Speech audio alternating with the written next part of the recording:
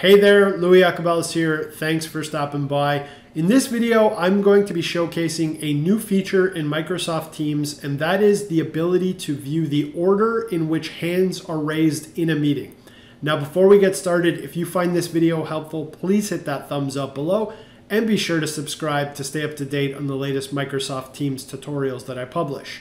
Last but not least, be sure to head over to my website and subscribe to my mailing list so that you don't miss out on any of my new written or video content. I've included the link to my website in the description below. Now let's go ahead and let's get started.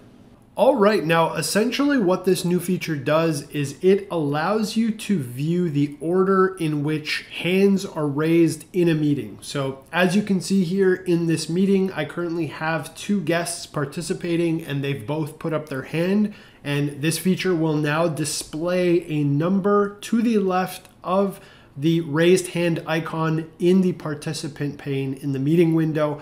This is a long overdue feature. A lot of other meeting platforms such as Zoom, Google Meet allow meeting organizers and facilitators to view the order in which their participants raise hands.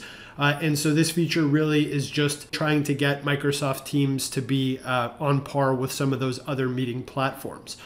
Now, in terms of how to actually lower hands in a meeting, that process doesn't change. To actually go ahead and lower a hand, you just want to hover your cursor to the right of the individual whose hand is raised, click on the three dots, and then lower that hand, and it operates the exact same. So again, this feature is really just making it a little bit easier to call on individuals who want to participate or engage in your meeting.